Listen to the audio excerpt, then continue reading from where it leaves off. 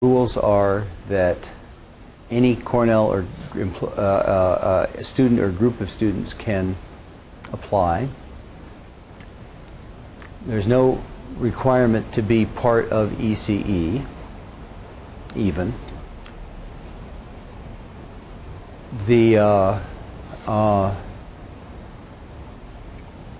What's due today is a 2-page proposal plus a 60-second elevator pitch, video elevator pitch. And we have no idea how many we're going to get. It could be 10, it could be 100. I'm guessing it's going to be 10 or 20. They're going to fund 1 or 2 of them.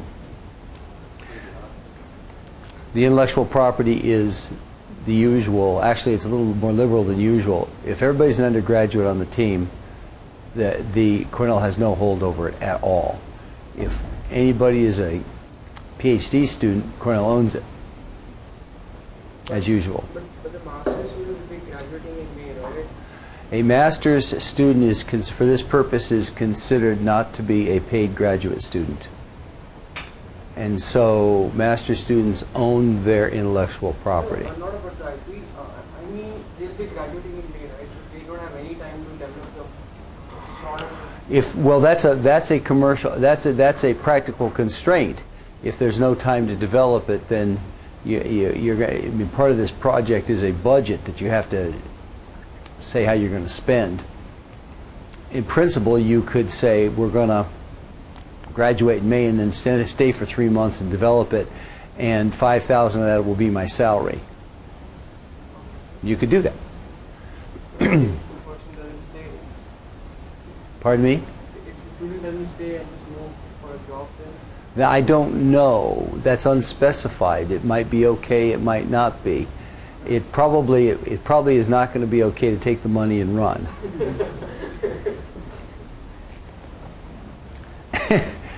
Of course. So I played around a little bit more with this twin T notch filter. This twin T notch is tuned to 59 hertz. And I think what I showed you last time was that the pulse response is less than overwhelming. That you'd have a tendency, this has a tendency to ring very badly. And so I thought I'd show you what the sine wave response is, because I did not do that last time. And this is closely related to the Fourier response. The resistors are set here so that the Q is rather high, the notch is rather narrow. It's only a few hertz wide. That resistor is small, which drops the width of the notch. If that resistor were 0, the notch would be infinitely narrow, whatever that means. So when we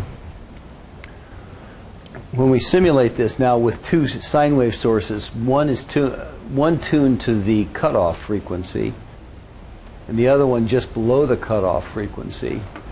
When we put 2 voltage sources in series, of course, they sum, and we can ask what the input is, and the input looks like some sort of beat frequency.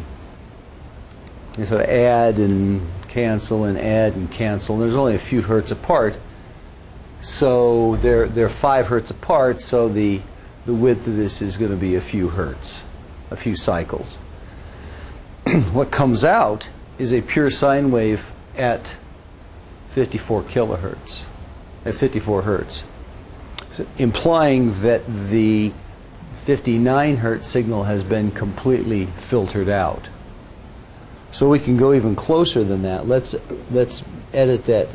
Instead of 54 hertz, let's make it 57 hertz, 57 and a half, because that's what I happen to hit.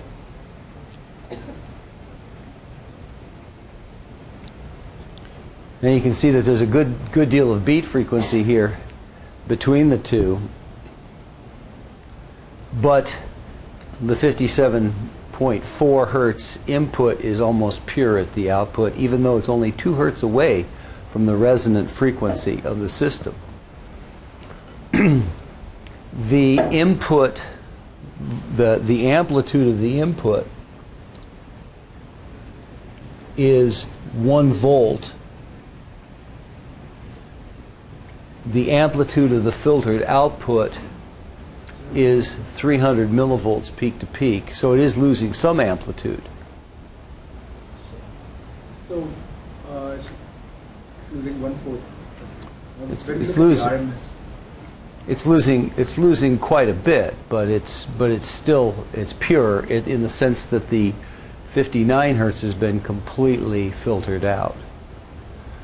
So that shows you that the twin T is working as advertised, even though the pulse response, the impulse response, the short time response is not very good. So we saw last time when you put in a pulse like that, you tend to get something like this out. So you can ask yourself for an ECG,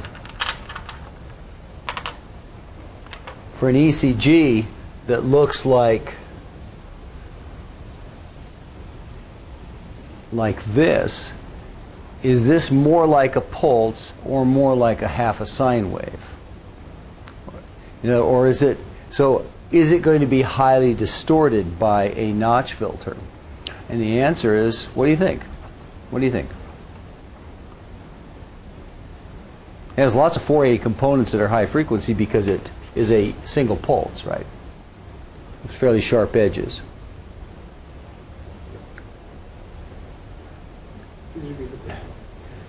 How distorted is this going to be? Is this going to have a distortion which is more like this, in which case the waveform is going to look like that? Or is it going to be more like a half a sine wave and be filtered more like that?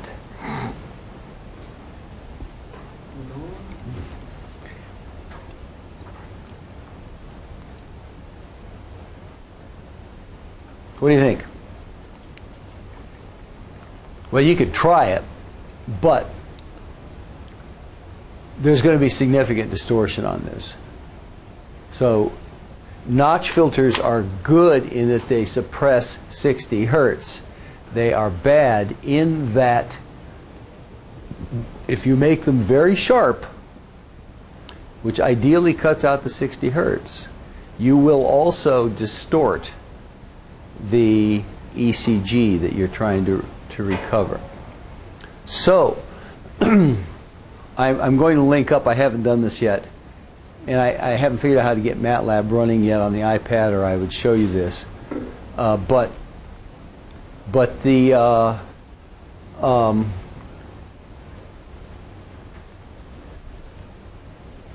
I think it's going to be more effective to use a high order low pass filter than a notch filter. And I think what you're going to want to do for lab 4 is to use a fairly sharp cutoff low pass filter somewhere in the few dozen hertz region.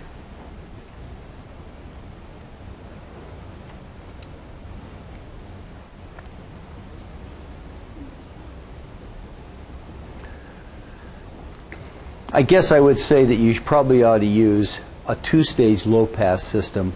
One is a low-precision low-pass analog, and then a high-precision, fast cutoff low-pass filter in digital format. So there's going to be your amplifier going out to the electrodes. There's going to be a low pass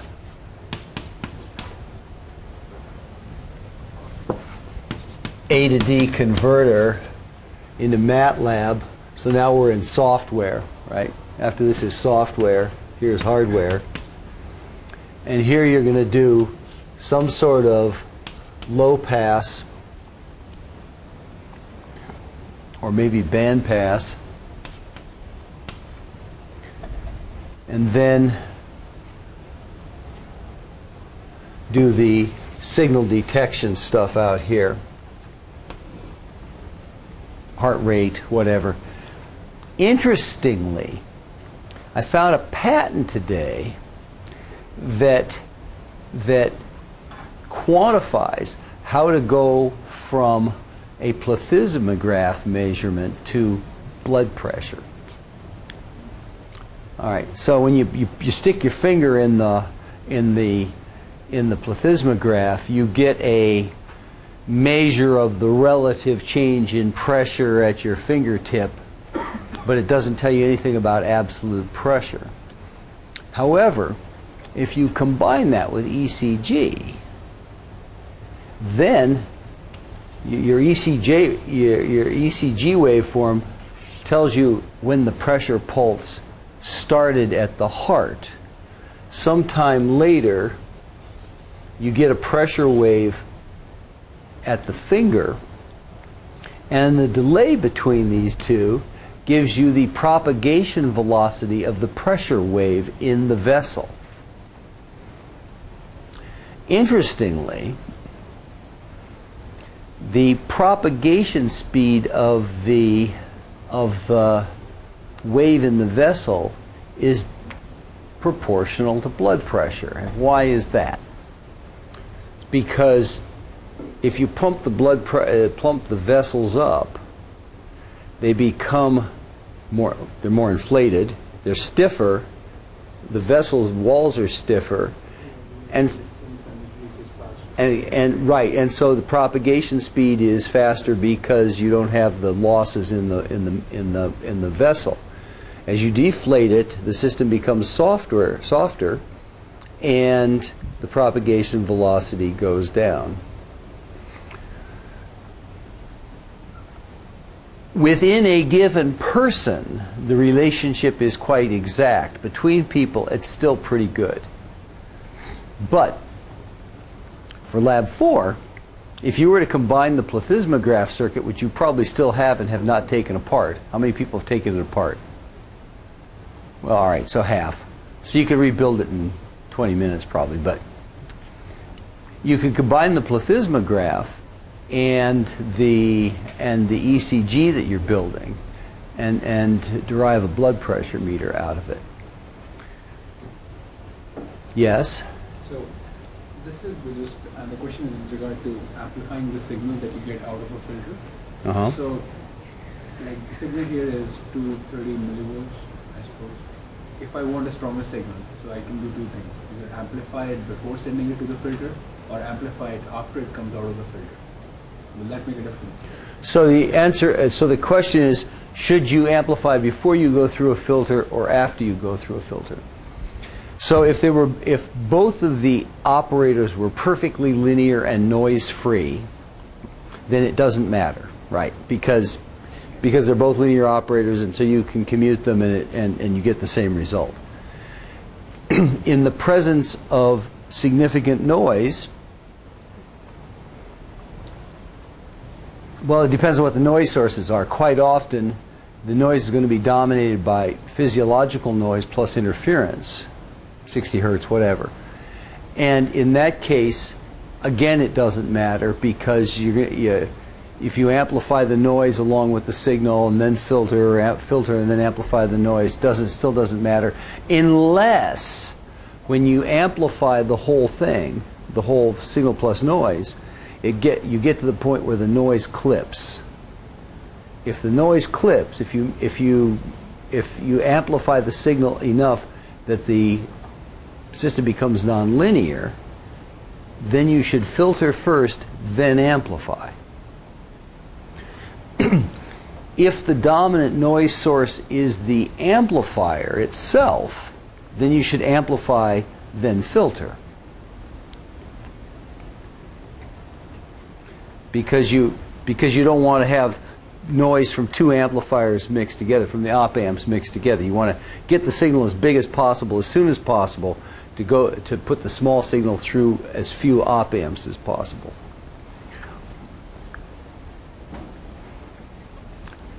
Generally, it's not going to matter because you're neither going to saturate the amplifier nor are you going to be dominated by instrumental noise, mostly. Mostly you're going to be dominated by environmental noise, which is linearly added to the signal.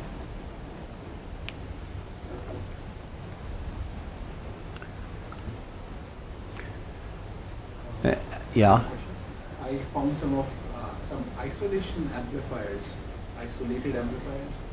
So instead of having an isolated power supply, couldn't we just use an isolation amplifier? You could use an isolation amplifier, yes. So isolation amplifiers there are various schemes for them. Some include an isolated power supply in them, and some also require an isolated power supply, but eliminate the need for the opto isolator. And there are both variants available, and any one of those could be used. I broke it out into as many pieces as possible, kind of for pedagogy, right? So you could see all the pieces. But yes, in real life, you would probably use an integrated isolation amplifier. Now, any questions about this lab? So we have this isolated power source here, takes in 5, puts out plus minus 12 or so, and you've probably found that this is a pain in the butt to get working, to use a technical term. And there's various reasons for this. One is a close reading. Let me redraw this with plus 12, 0, minus 12. A close reading says that you have to have a fairly significant capacitance between these leads. And what it doesn't say, but which is true, is that there has to be a finite load on this system at all times for it to work. So I would put a resistor across here at some reasonable value, 2K, 1K ohm, something like that. Maybe 2K. They're also on the plus 5 and ground end, there has to be a fairly large decoupling capacitor for the system to be stable and to avoid reflecting noise out into the power supply. When you set this up, did it work? Or was it still noisy? No, probably. Yes? The negative was stable at something around 12 volts, probably 11.5, but the positive reads 17. 17 is still probably not a problem. But because when we were looking at the amplified outputs, so they were more in the positive region, more in the negative region than in the positive region, probably because of this. So if you use, I don't know why I wasn't symmetric.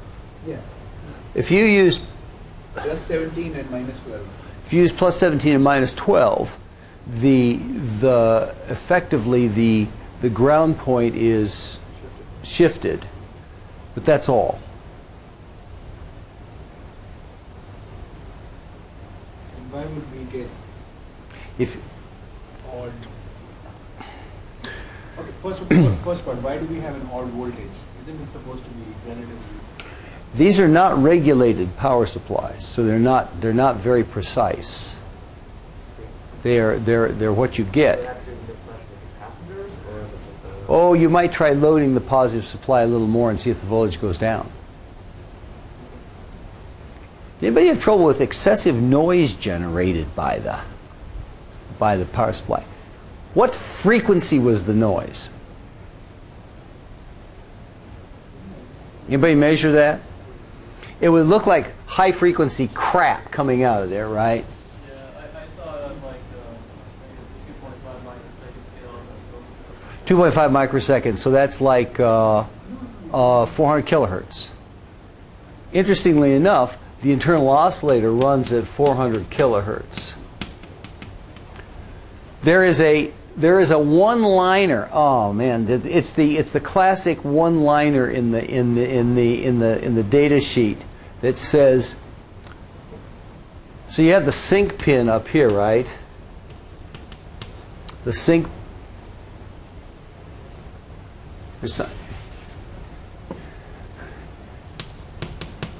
Sync pin.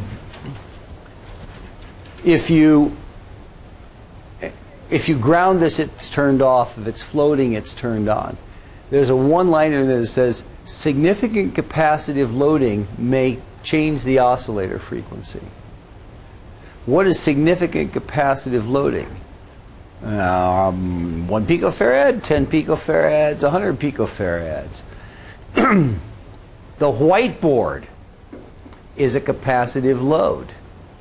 Therefore, the careful student will cut that pin right the hell off the integrated circuit. Cut it off. Flush with the body of the integrated circuit to cut down the capacitance. That may get rid of the noise. I played a little with that pin. I connected it to to one pin of the capacitor, and the other pin was first in ground and then in supply. It caused a lot of, different things when you did that. So Well, that's right, because any capacitive load you put on here to ground or VCC messes the oscillator up. This goes directly onto the oscillator. even if you decouple it with the ground, what would happen if you decouple it with using a capacitor and the other pin is in the ground? The more capacitance you put on it, the worse it is. Right? It is capacitance sensitive. You want to minimize the capacitance. You want to cut this pin off completely. That may get rid of the noise. If what's happening is that the oscillator is being erratic because of the capacitance, that may get rid of it. Otherwise, I want to look at the waveform of the noise.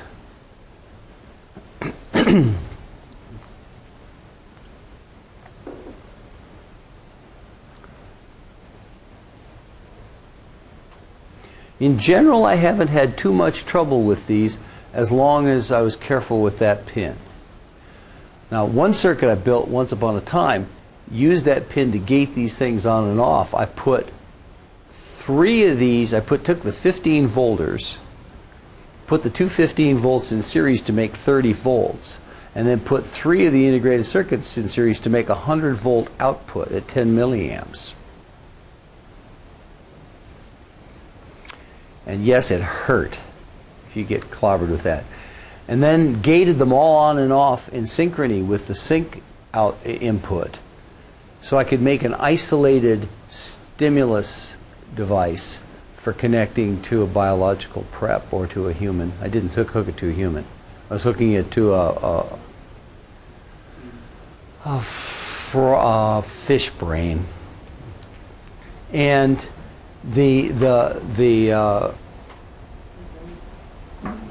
why? Well, you want to fire action potentials in the fish spinal cord, and this did. The fish was anesthetized. no, but why at 100 volts? Oh, because the impedance of the electrodes is quite high. I need to get a certain amount of current out, and the impedance of the electrodes is on the order of 10 megohms. So I need a lot of voltage to get a few milliamps out. And you put a little too much out through the electrode, and it blows the tip off the electrode. Because it causes a steam explosion in the tip of the electrode. And then you curse and build an electrode. But it was, I could gate this on in about 10, on or off in about 10 microseconds. So it was quite impressively fast gated power supply in that mode. Low noise. I've used these in audio amplifiers. I've used them in audio filters, field audio amplifiers that were powered off a 12-volt battery and had no problem with the noise. So cut that pin off and see if it helps. How about the opto-isolation? Is that working okay? You get that all linearized and good? No. No? What's wrong? What doesn't it do? Not linear is not good. No. So what it seems like from what we were testing is that when it goes right when it comes out the first op amp, it doesn't give us any good signal. So The signal is just all noise. So you've got this follower op amp that's going through some resistor to the emitting diode, which then goes up to V plus, right? And this is going V plus. I guess it's 0. V, oh, why not V minus? we want to make sure that the Okay, so that's conservative then. So, pardon me? Diode goes 0, you're right. Yeah. Or did it go to minus? So all right. So that's consistent. And then the negative here. So then there's the receiving diode, which goes through some resistance. Some resistance like that, and then this goes to 0 or to V minus? 0. 0, and this goes to V minus. No. V plus, yes. Rather than the top of that diode goes. Oh, but it's reverse biased. That's right, because it's a current source.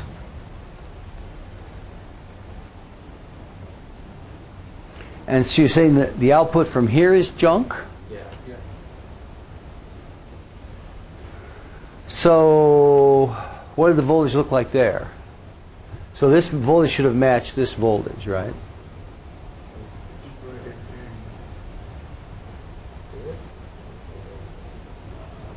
We didn't measure. We didn't check. Okay, so then on the other side there's another matched diode going through resistor to ground, and if you put a scope there, you should be able to measure the same voltage that you put in here. The problem was that because the positive end of the first amplifier, we were feeding that through a we were feeding it a signal generator signal, a sine wave of 100 Hz, Mm-hmm. and after the resistor, we got junk, so we didn't really investigate much further. After resistor here you got junk? Yeah. Well, what matters is what comes out here. But if you're getting junk there, then that junk is to be transmitted. Am I wrong? This will be an extremely nonlinear version of this. Because we were getting more like a PWM waveform. It's a very, very clipped version of this. That was okay. Is it supposed to look like a PWM waveform? Should it be squared off? It should not be squared. It'll probably be rounded quite considerably, flattened and rounded. That wasn't the case. It was really proper PWM waveform. And It was an inverting. It was like it was acting like an inverter. So whenever there is a low in the sine wave, we used to get a high on the PWM. so you need to know what the voltage is here, because if this voltage does not match this voltage, then there's something wrong with the circuit. We'll check. Yeah. The input was strictly positive, correct? Yeah, we DC offset it. Yeah. So you DC offset it enough so that it was strictly above the 0 volt here. Should have worked. Any other comment about this circuit? Anybody have luck, no luck, debugging comments? Before we DC biased it, it was halfway below 0, halfway below 0. And when we actually hooked it into the circuit, it went fully below 0. What went fully below 0? The waveform. So when we just have a signal generator, and we hooked it directly to the oscilloscope, it was nice sine wave that was halfway above, halfway below 0. But when we took that signal and put it into the circuit, it went completely below 0. So could it be the problem that because the signal generator is not working off the isolated power supply, and this circuit is, so when you connect the signal generator to it, the ground comes back? In general, that's what happened. Now when you hook ground on the signal generator to 0 here, which presumably you did, Yes. that forces this point to signal generator ground. And the oscilloscope should be then grounded to the same point also. It is. Okay. Well, I have to see it because that So all three should be at 0, right? all right. We will double check it. Akshay? I found that the value of the resistor connected to minus was really important. The actual value of it, and I found around 30K was a good value. And somewhere below, like And what happened if it was too low? It would actually just go, it would just go, like, the noise, it would just go crazy. So, and did you have a capacitor across here? As I tried that and it did nothing. no. Interesting. This was supposed to be a fairly small capacitor, like 20 picofarads or so. There is a general rule that if you put a large capacitive load across an op amp, it destabilizes it and causes it to oscillate. And if you get that capacitance up as high as 1 nanofarad, it'll generally oscillate. 20 picofarads should be safe in terms of stability of the op amp, and helps with the get rid of some of the noise. Is adding a diode for the positive input a good idea? Out here, you mean? This way, forward. Yeah. So you're saying that limits it to positive voltages only. It also it effectively puts a 0.7 volt offset into the signal. I don't think it's necessary from a safety point of view, although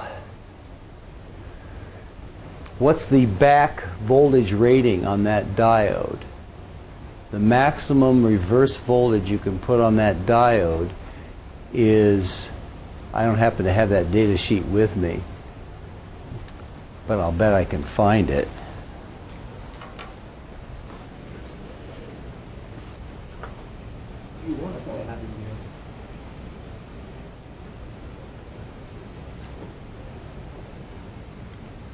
That's all right. Yeah.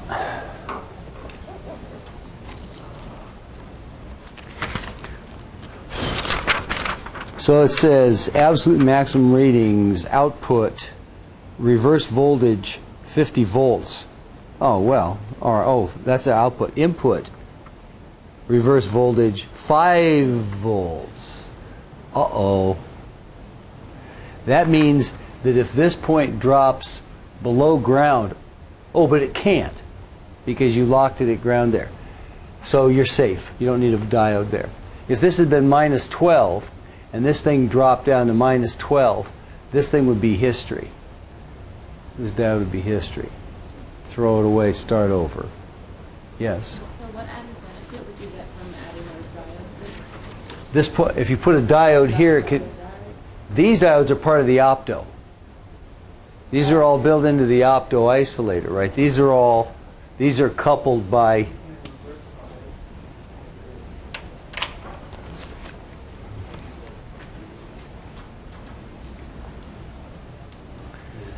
yeah, so it looks to me like setting this value to 0 is a good idea.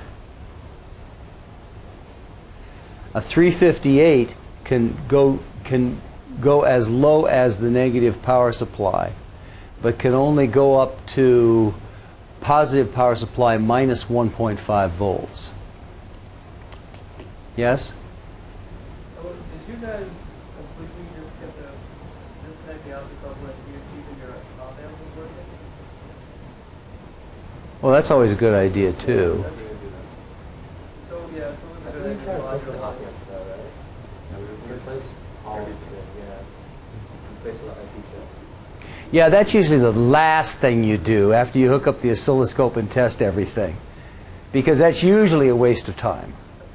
But it's fast to do, but it's usually a waste of time and money. I hope you didn't throw the chips away, because 358s are cheap, but opto isolators are expensive. So if this is too small, then but there's an interesting interaction. If this resistance is small, this resistor has to be small also to get enough current through here to develop enough voltage. So there's an interaction between the size of this resistor and the size of this resistor. You're using 300 ohms here? Or more? I used 100? 50. 50 ohms is on the low side. 350? So the maximum linearity for this, according to the data sheet, you get maximum linearity if the current through here is between 0.2 and 20 milliamps. It becomes significant. We were hovering at 18 point something. We had the ammeter over. Where? Here? In series, yeah. Okay, 18's good. I'd say 50 is a little low. If you put a lot of voltage in here, you're going to push that up out of the linear range, perhaps. That's what, because we had a 10 millivolt signal into the water.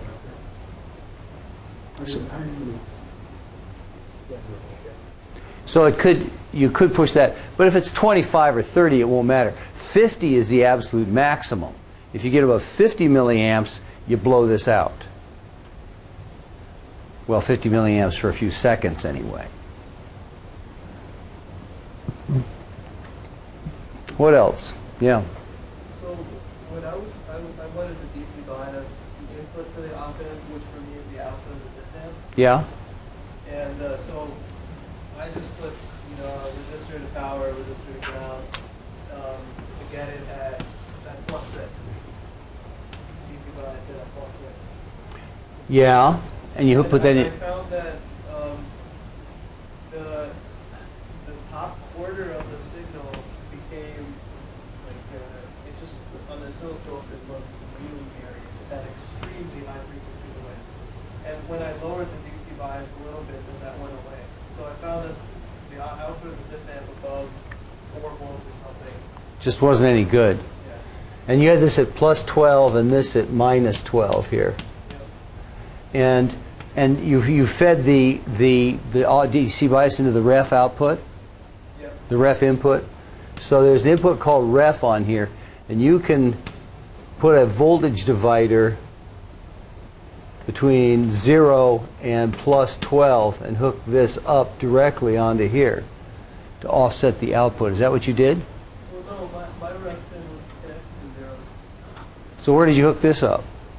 So that point that you're pointing at went into the positive node, the non-inverting node of the op-amp. Which non-inverting node? You mean of the diff amp? The second op-amp. So pretty much I took the output of the diff amp and then tried to do bias. I see. So you did kind of a passive adder to the power supply. Yeah, that's a little crude. If it works, it works. What I would suggest is if you're not going to use the ref output here, or the ref input, that you that you put another op amp in here and offset it with a subtractor rather than just a passive adder. You can use a passive adder assuming that the output of this guy can drive the adder. What were the resistors in the adder? Like 100K. Oh, well, that should have worked. So you had something like this. You had 100K here and then 100K to the power to V plus or something. No, so I had a resistor to the power to +12, but I also had a resistor to ref, which was 0. You mean like this Yeah. and like that? Yeah. These shouldn't have affected it at all. It should have been just the output of this guy. Because this has an output of impedance of like ohms, right? And if these are 100K, then they should have produced negligible current, and so this voltage should have been the same as the output of voltage, even if you just took these out. I guess I don't understand what the ref is for the dip amp is like that. This went to 0, right? Yeah, the rails of the dip amp are +12 and -12, so the output of the dip amp was not strictly power. Yes. So what I wanted to do was then to create a voltage divider that changed the DC bias so that it was strictly power. All right, so ref will do that. Ref is the 0 line for the op amp. Okay. But if you're gonna modify the output with an adder, you have to do something like this, where now the two currents here add, You have some current from the plus supply, you have some current from here, and superposition says they're going to add. Now, the more general way of doing that that's a little cleaner is to put an op amp here hooked up as a diff amp.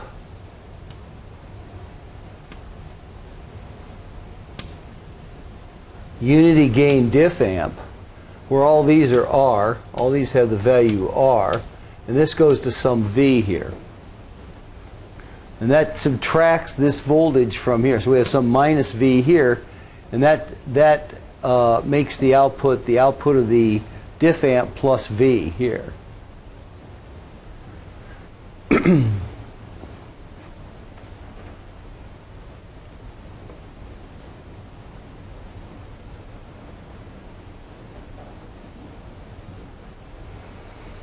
At least one person told me that the gain of the diff amp was off by a factor of 10. Yeah. I don't believe it. We double checked it. I gave you the oscilloscope theory, which was wrong. We double checked it. Build this in isolation, not connected to anything else. I don't believe it. This I want to see with my own eyes, because yes, the probe can have the wrong, you know, the probe on the oscilloscope has a divide by 10 setting. The divide by 10 setting is marked times 10, of course, but it's a divide by 10. But the oscilloscope also can be set to think that the probe is a divide by 10. And so the channel setup on you go to the channel 1 setup on the scope, and if you have the probe set to times 1, then you better make sure that the scope is set to times 1. Yes? We checked on that, we were still getting a factor of 10. I was actually getting a factor of 1,000. What? I don't believe it. I've used these for years. They always work. And we were definitely getting a signal through that was sinusoidal with like the peaks matching up. It wasn't inverting or anything. We just were missing a factor of 10. And you made sure that the probes were correct and that the channel setting was correct. Yes. Yeah, we definitely checked both. So we were working on less than 100 ohms. To get the amplification, we needed from 100 millivolts to 6 volts.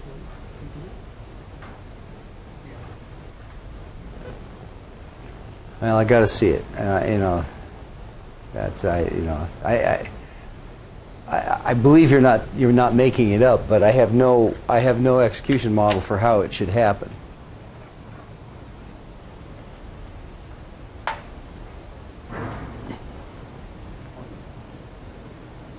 What else? What other problems with this lab? Has anybody actually hooked it up to their arm yet? Can you have an extra lab day tomorrow? Unfortunately, I mean, I'm willing to. What is tomorrow? Wednesday afternoon? I can be in lab most of the afternoon, and it doesn't look like 3100 uses much of the lab then, but our 3140 has the lab on Wednesday afternoon, but it looks like they use about 1 row. So I can ask them if that would be possible. I also have hours tomorrow, 5 to 7. That's right. Akshay has hours 5 to 7.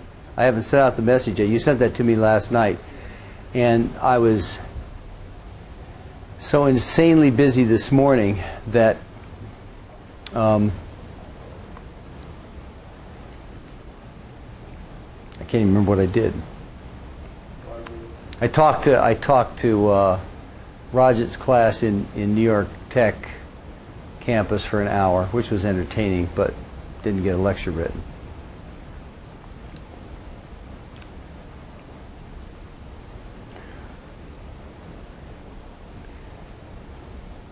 What else? So, what we could do, I generally don't like to change deadlines in the middle of a lab, but if nobody's got it running, if nobody has got any data, I'd rather you work another week on it than than stay up all night and do a half-assed job. So, what's the feeling here, folks? We can try tomorrow and the day after, and by then we can do it. So the software isn't a lot of work. What? The software isn't, the MATLAB isn't a lot of work. The main part is the hardware. So if we get the hardware running by This is mostly a hardware lab, right? This the MATLAB you've mostly already done for Lab 2, and so the main thing in the MATLAB is to build the appropriate low-pass filters. I'm thinking, by the way, next year that what we ought to do is combine the ECG plethysmograph, to put in a pulse ox, put in the oxygenation diode, and build a combined instrument over a period of a month or so.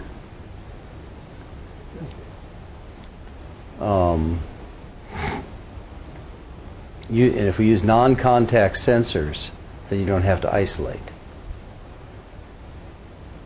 because the sensors themselves are the isolator. Which brings up an interesting couple of final projects. One is non-contact electrodes. I'm willing to fab a circuit board with printed electrodes on it. Somebody lays it out, or I'll help them lay it out, to build electrometer amplifiers on top of. Right? And then the students would build these or fab them next year. Build their own non-contact electrometer.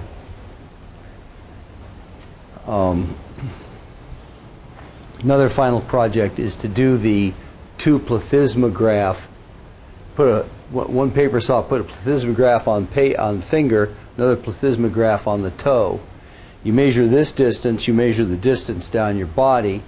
You've got two distances, you can subtract them, you can get the pulse arrival times, you do some signal processing, you get the blood pressure. There's an interesting way to calibrate this. You have the person sitting there,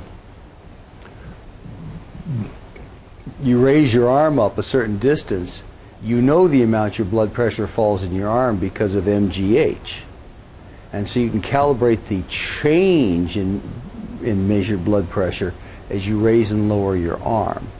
And you can get an absolute measure that way, I think. Another possibility, I saw this really cool paper. This one is amazing. It was a passive voltage sensors that you'd slap onto the skin. There are no wires going to them and no transistors or other active elements in the sensor. All that's in the sensor that's on your skin is a pair of capacitors and resistors. These go off, these are the electrodes, or go off to the electrodes. And then in this circuit is a varactor diode and an inductor. I wondered if anybody was going to ask what that was.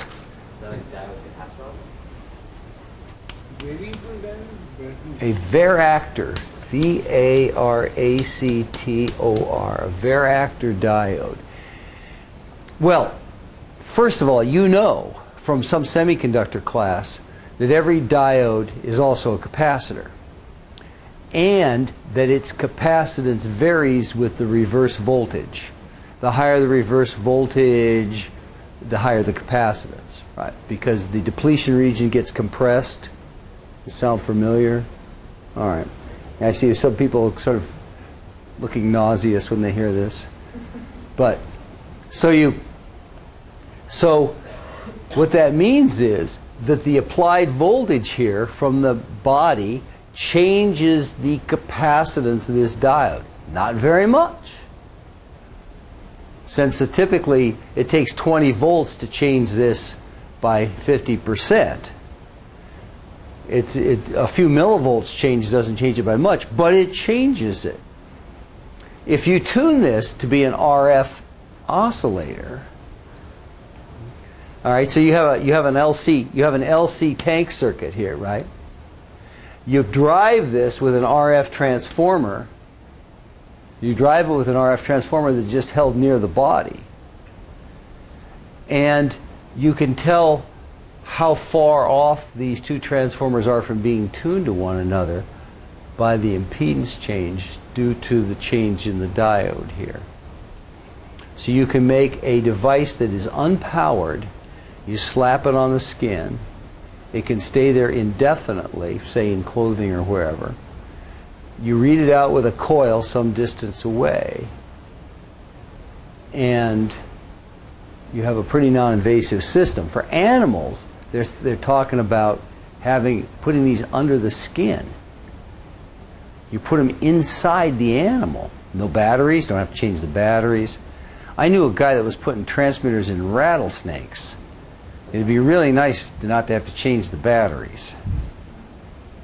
This was a hostile operation.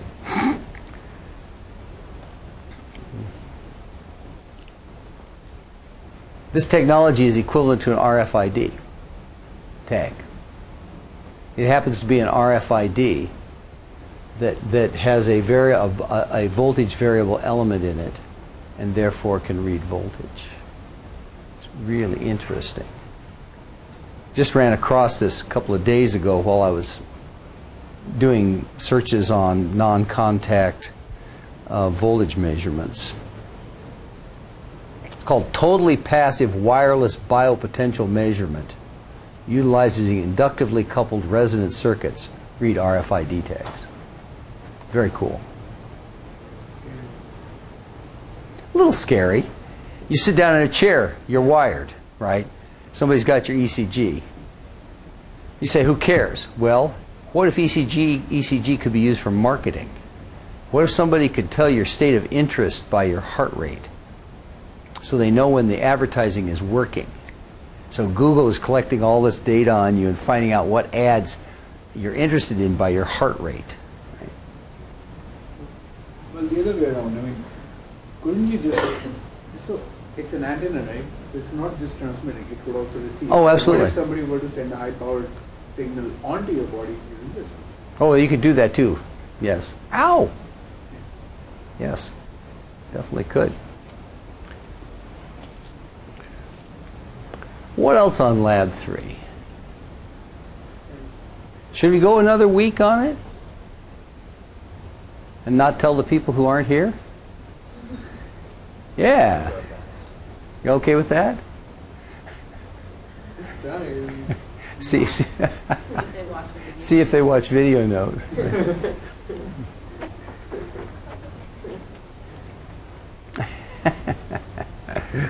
Oh, that's so evil. Oh yes, by the way, there is a function in MATLAB for doing notch filters. Of course, it's called IIR notch. If you decide to use a notch filter, the two parameters are omega naught and the bandwidth. This would be 60 hertz, but it's got to be in the right units, and the units for MATLAB always are, in filters, would be the cutoff frequency, FC, in this case 60 hertz, divided by the sample frequency over 2 of the A to D converter. And then the bandwidth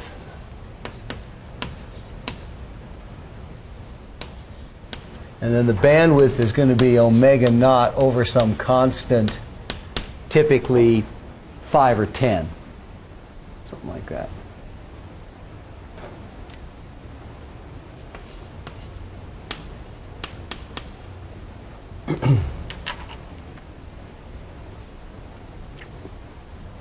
Why is Varactor something different?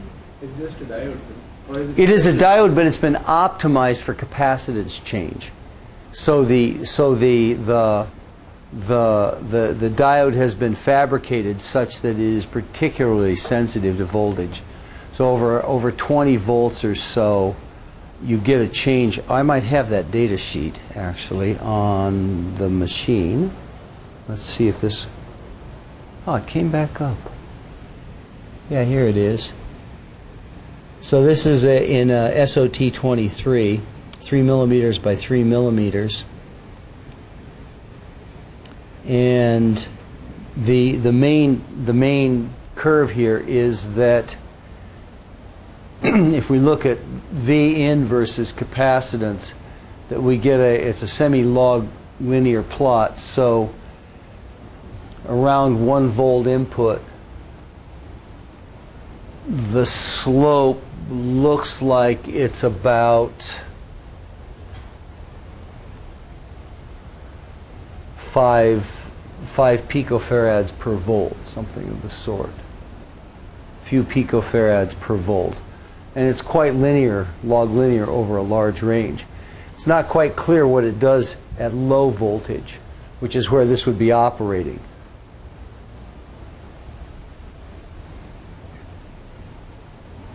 But obviously it has to saturate at high voltage.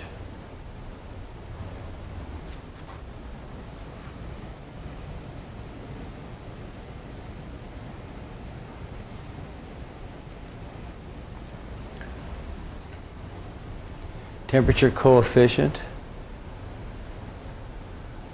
Question. Yeah. Why do we need a very active? Why don't we have just a small capacitor that collects it? Well, a capacitor is not going to change capacitance with voltage. But the amount of charge on it would change. Yes, but that's not changing the resonant frequency of that, because that's a linear change. And what you're detecting here is a detuning. So you're putting in some fixed frequency out here, some extremely sharp frequency. And what you're asking is, how closely tuned is this circuit to this circuit? And if the tuning is off, the signal drops. So what you're looking at the detuning due to the varactor. And for that you need a variable capacitance, not only a variable voltage.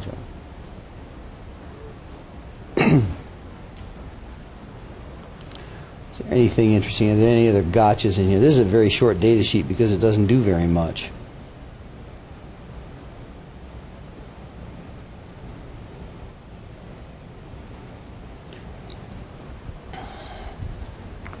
So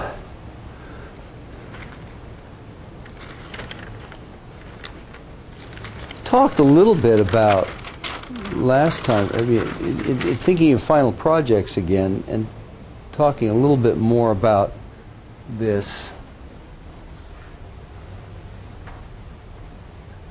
Again, any last comments on Lab 3?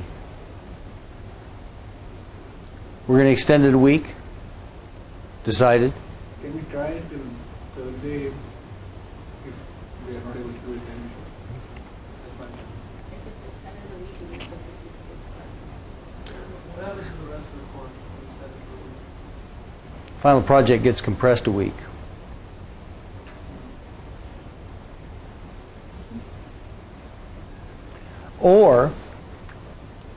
Or Lab 4, which is, wait a minute, I'm losing track of what's going on here. You're doing EMG now.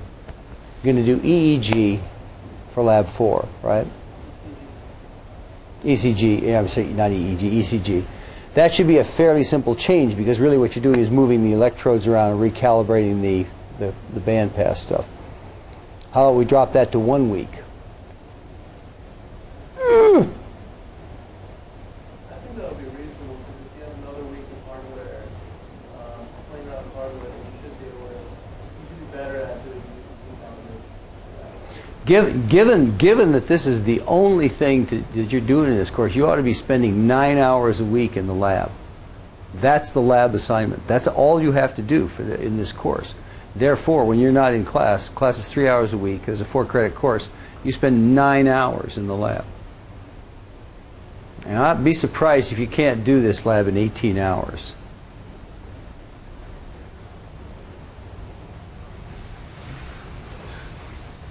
Or put it differently, You can spend all day Saturday in the lab.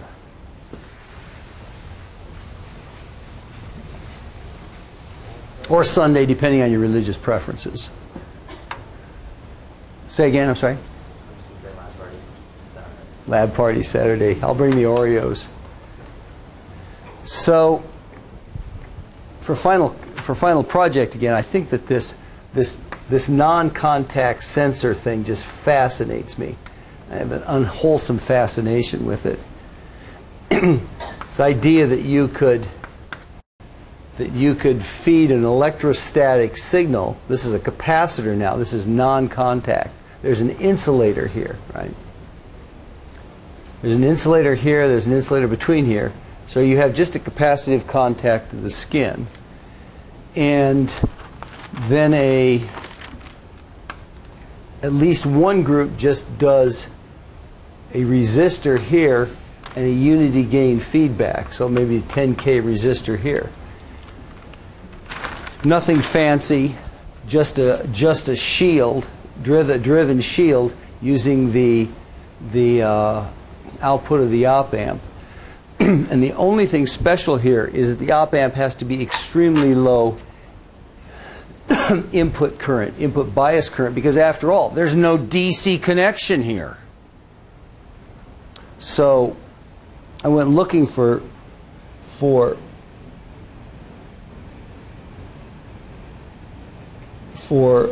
input current op amps, and this particular one, which was in one of the papers that I linked up, has an input bias current of 200 femtoamps. That's pretty good, 0.2 nanoamps, and fairly low, 9 nanovolts per root hertz. But the problem is that it's in SOIC only, so it's not suitable for whiteboard construction. So I went looking for another op amp that was A, cheap, B, PDIP, C, low current. But if you have PDIP, don't the pin capacitances itself amount for a big? Well, that's a good point. And you have to worry about that, because as soon as you put the input pin into the whiteboard, you've trashed it. So what you do, and what actually this data sheet suggests, amazingly enough, let me see if I can find that little application thing here at the end someplace. Air wiring. Here's the op amp. You take the input pin, you bend it up so it doesn't go into the whiteboard. You solder the resistor to it and feedback capacitor, if any. And that's the connection, because air has a really good input impedance. About 10 to the 12th ohms or so. So you just bend it up. But for a final project, I don't think that this would be a suitable way of building electrodes. I think what you would have to do is use a solder board, and then on the bottom of the solder board make a very thin insulation with it. Use the bottom of the soldering board for the driven shield, a thin layer of insulation, and then some sort of material, maybe copper tape, for an active electrode, and then another thin layer of insulation, maybe saran wrap. But it might be time to just fabricate a board so that when you plug the op amp in here, it is appropriately connected directly through the shield to the active pin, in which case the SOIC may be the better way to go, because you don't have to have through-hole stuff. But the nice thing about this op amp is it's 10 femtoamp input currents, factor of 20 lower than the other one. Rail-to-rail output, 4.5 to 15 volts, low offset voltage.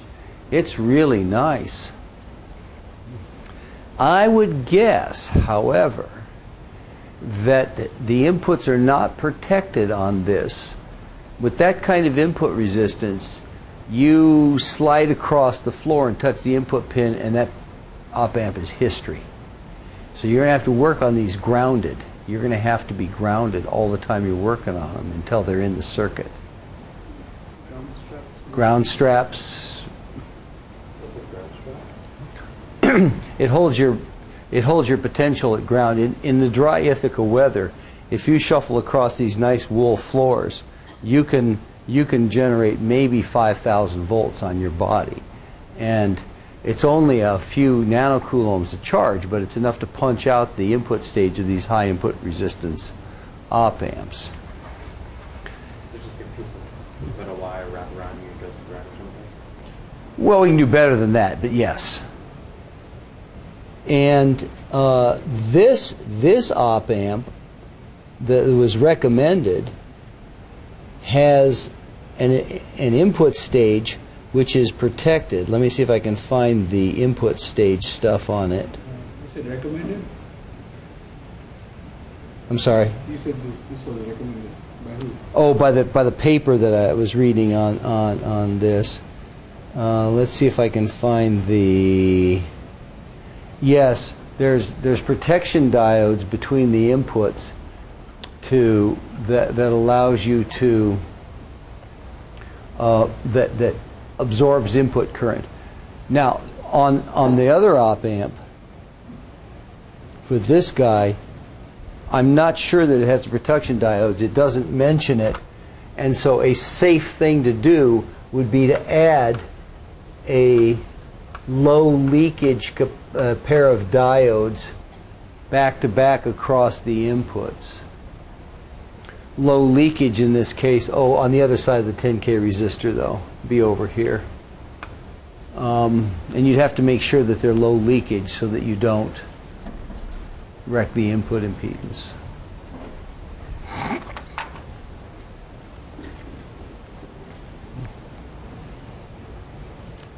So you go through this thing. Let's look at the absolute maximum. So the differential input voltage is plus or minus the supply voltage. The voltage input at any input-output pin is within 0.3 volts of V plus or V minus. Supply voltage, maximum supply voltage is 16 volts. What was the minimum supply voltage? 4.5 volts. So this would work from a pair of 3-volt coin cells if you wanted to.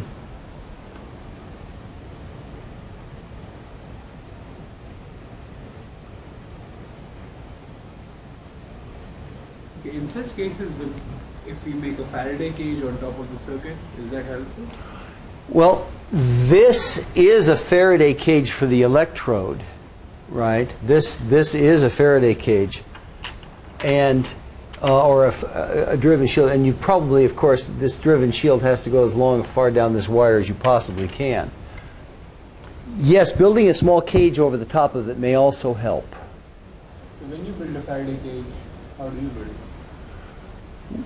Grounded at one point to the circuit. No, I mean, because the commercial supplies that come have holes in them. Yes, Is that for circulation or is that? that's for circulation. So it can be a pure metal shield. Well, what I would use is a piece of window screen. What? Window screen, you know, the kind you put over the windows. You get aluminum screen or copper screen is better. It turns out you can buy craft grade copper screen at the campus store in little sheets. It's very fine grid copper screen. You can cut it with scissors into the shape you want and spot solder it to 2 points on the circuit, and it makes a beautiful little Faraday cage. It doesn't have to be solid metal unless you're working at RF frequencies. At 60 hertz, you can have a fair number of holes in it and it'll still work. In fact, it can be 50% holes and it'll still work. So window screen works fine. When we were doing this in the lab, we just made it out of hardware cloth, which has half centimeter size holes in it. And it just worked fine. Let's see, what else is important here? the input offset voltage is only 150 microvolts, which is pretty low.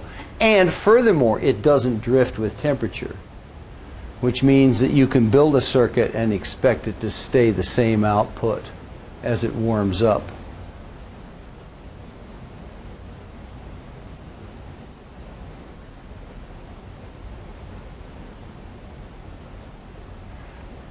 This is slightly worrying that the typical input offset voltage current is 50 femtoamps, but the max is, or the input bias current is 0.01, sorry, it's 10 femtoamps, but the limit's 100? That's horrible. And these are 4? Wait a minute. Let's go down and look at note 2. That's so crazy that we better look at note 2 and find out what's going on. Note 2. Oh, that's useful. All limits are guaranteed by testing or statistical analysis. I'd call those weasel words. That's a non-statement.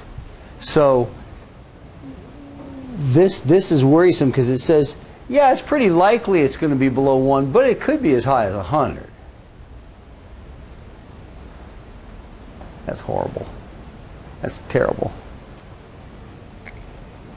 So maybe we better go back and look at this other one again. Maybe we better go see if this one's like 5 times as expensive. There might be a reason for that. So this is the It's in recommended one. It's in SOIC.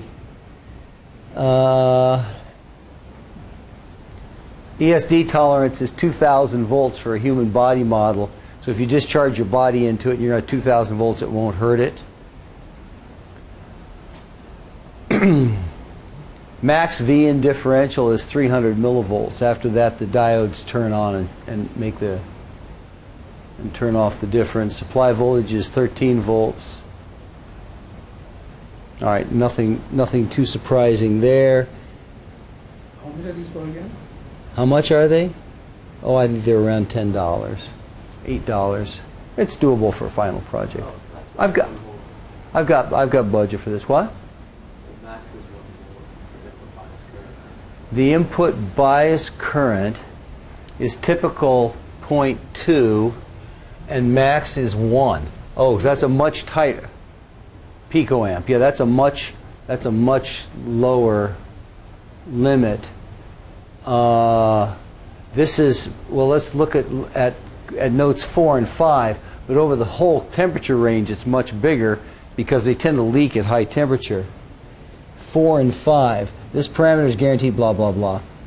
5. Not tested in production. And it's not tested in production. Oh, wonderful. Great. And oh, these are the 3 volt conditions. This is with V plus equal to 3 volts. So that's 1 coin cell. That's what you want to have for an integrated sensor, is 1 coin cell. What's the current draw on this? Input common mode power supply. Doesn't say what the input current, the power supply current is. Supply current. Supply current is about 1 milliamp. So a coin cell with 100 milliamp hours would run this for 100 hours with no on-off switch.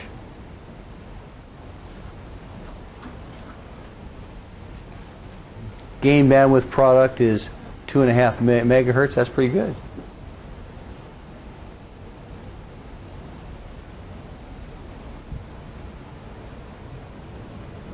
Yes? When they're testing ESP tolerance, do they literally apply 2,000 volts to the chip? Well, I think that's what they do. Yeah, you'd have a sphere which has this, or you have a capacitor which has the same value as a human body, which is probably around 100 picofarads, and you charge up 2,000 volts. You touch it to this thing, and you say, "Okay, does it work now?" And as long as the diodes have enough energy, have enough mass to absorb the energy of the pulse, it'll be okay. So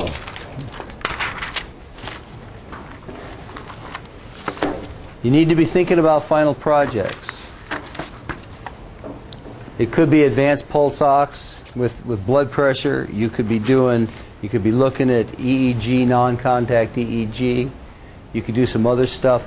I'm thinking next year that I ought to make 4760 a prerequisite for this course and bring microcontrollers into it also. What do you think about that? Good idea, bad idea? It's a good idea. I also think we're going to block out some days. I wouldn't be able to take this class, but Or equivalent, right? I don't Microcontroller. I don't have any microcontroller. So it would lock some people out. Okay, well that's interesting to think about. I'll have to figure that one out. Of course, maybe that'd bring in more MAE students into 4760. Maybe. Do you want more students in that class? Hey, this job security, man. All right. Let's get out of here.